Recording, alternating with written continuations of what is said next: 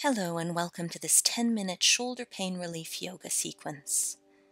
My name is Joelle and you can do the first part of this sequence sitting on the floor as I am, or in a chair if you feel more comfortable.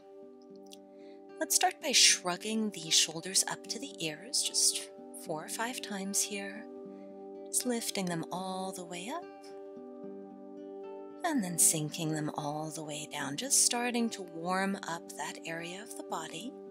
Another 1 or 2 times at your own pace.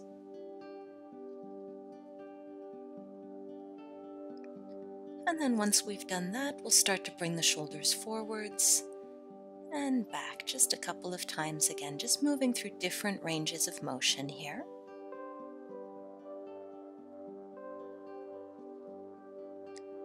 And we'll start to take some shoulders going back, just 2 times here.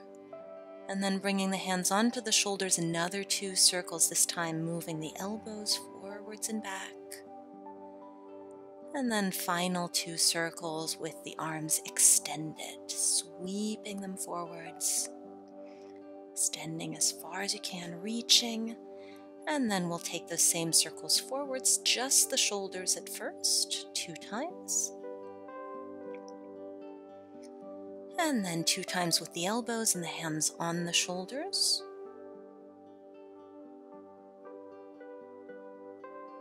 And finally extending the arms and sweeping forwards all the way. As big a circle as you can. One more. Very good. Let's shake it out just a little bit. And then lift the right arm up. Place the palm on the back and hold onto the elbow with the left hand to encourage a gentle stretch. You can stay up tall here, or maybe think about leaning the upper body over to the left for a little bit more of an intense stretch. You can maybe turn the chin to look to the right and breathe into that right shoulder. Keep both sit bones grounded. And if anything feels like too much today, and if these stretches or exercises, just give yourself permission to back off. Shoulder pain is no fun, and we're here to feel better, not worse.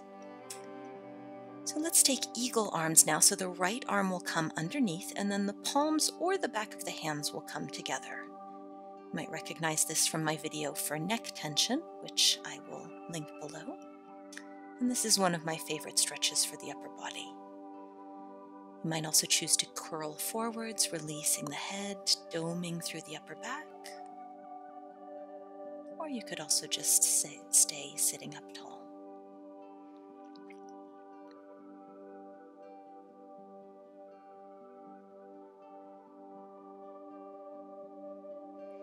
And let's release and shake that out. And then this time we'll lift up the left arm, bring the palm to the back, and hold on with the right hand for a shoulder and tricep stretch. Again, you can choose to sit up tall here, maybe closing the eyes. Or you might think about leaning that upper body over to the right. So this video is the 3rd in a series. I mentioned my neck tension relief video, and there's also a wrist strengthening and pain relief video. So those will be linked in the description box underneath this video, and I'm also planning to create an upper back sequence coming soon.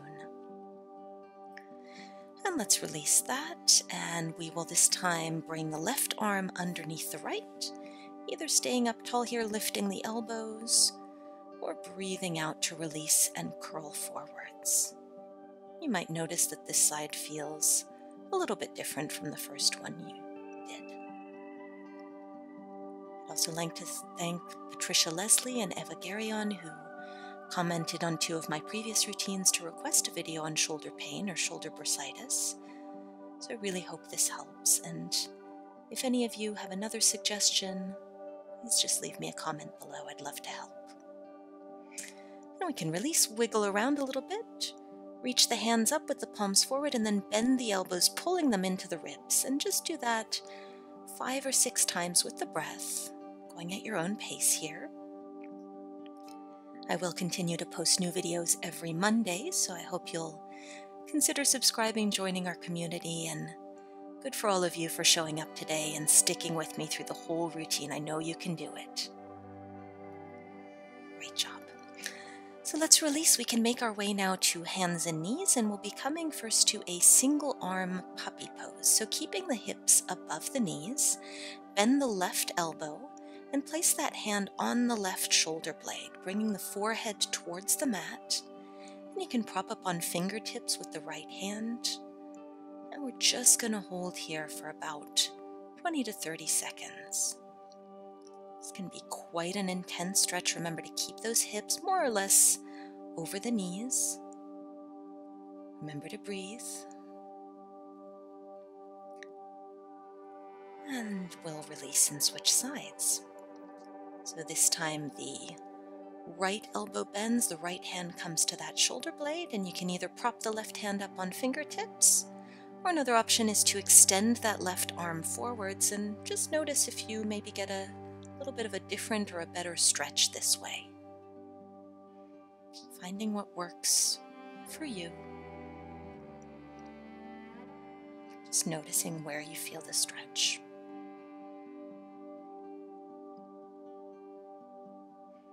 Beautiful. So let's come back to hands and knees just briefly, and we'll find our traditional puppy pose. So this time both arms are going to extend.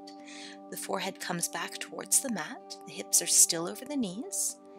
And you can either reach the arms out as far as they go, keeping flat palms on the mat, or another option is to come up on fingertips, which is a little bit more intense for most people. So again, just noticing what feels best to you, to your body. Just breathing and consciously letting something go, whether that is pain or tension. It won't be there forever. Just allow it to let go. And now we can come to the belly, and we'll bring the right arm out to the side with a bent elbow and turn the body to the left, so away from that right arm, and bring both knees in front of the body. So the right hip and the right ear are on the ground, and you can push into the ground a little bit with the left hand if you'd like, or you can also place the left hand behind the back to intensify. And this can be a really intense stretch for shoulders and also for the chest or for the biceps. So this is another opportunity to close our eyes here. Come back to our breath, letting it nourish and energize that part of the body again. And we'll release, and we'll simply switch sides. So the left arm bends at the elbow with the palm on the floor, 90 degrees. The left ear comes to the mat, and we roll over to the side, bending the knees in front of the body to the right. You might have to wiggle around a little bit, and that's fine. Again, you can either press that right hand into the ground for support, or bring it behind the back. Thinking about sending the breath into that left shoulder. Really nice opening here. Just a few more seconds.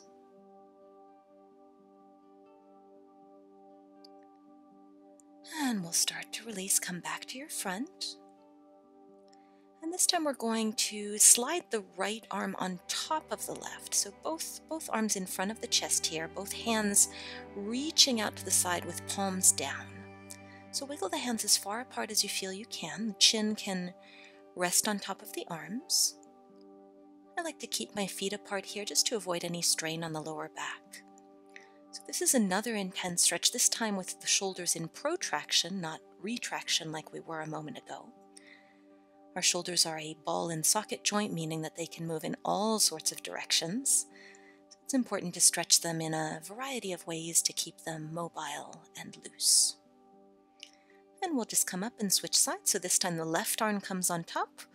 And again, we crawl those fingers out. We keep the palms down, reaching the hands as far away from one another as they may go today. And just sending that breath into the shoulder blades, into the upper back. Very nice work.